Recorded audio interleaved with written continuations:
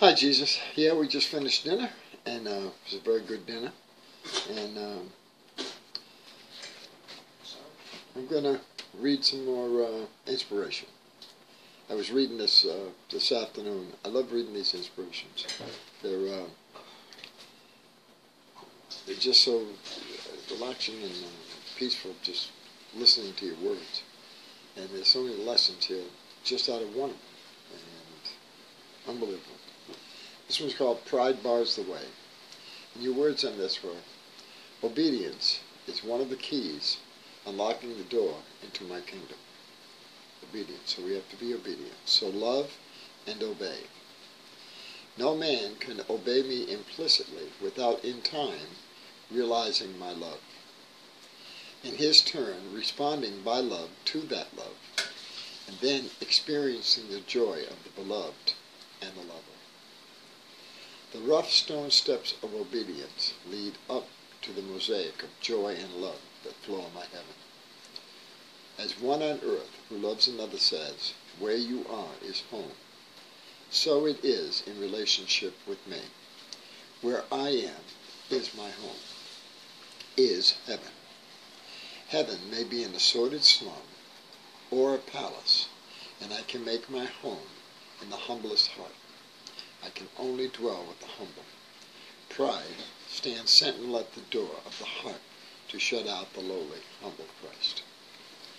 And another bit of Bible word from 1 John 3, verse 22. And whatsoever we ask, we receive of him, because we keep his commandments, and do those things that are pleasing in his sight. Praise God. Thank you, Jesus. I love the lines in here. You think about it, and most people wouldn't, they wouldn't,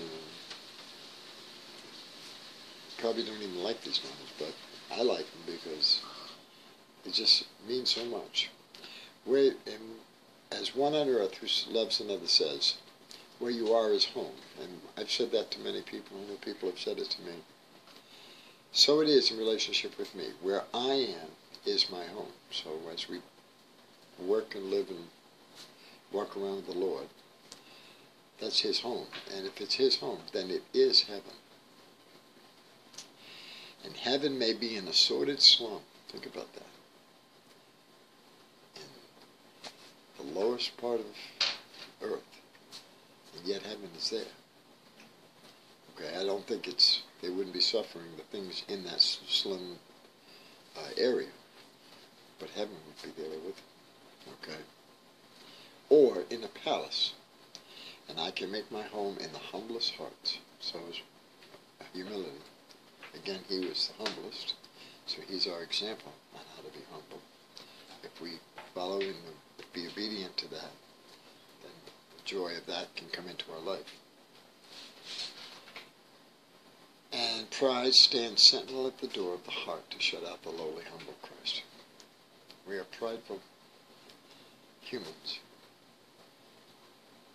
We need to get rid of that.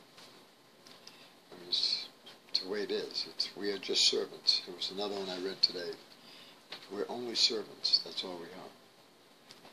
So we don't look at doing things and then receiving acclamation from the people that we do things for.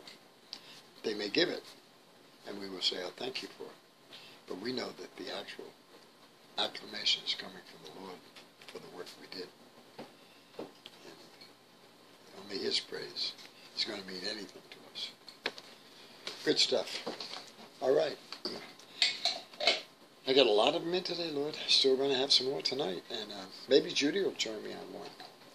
And get to see her up on the internet. That'd be a good one, Lord. Huh? Okay. So thanks for being in my life, Lord.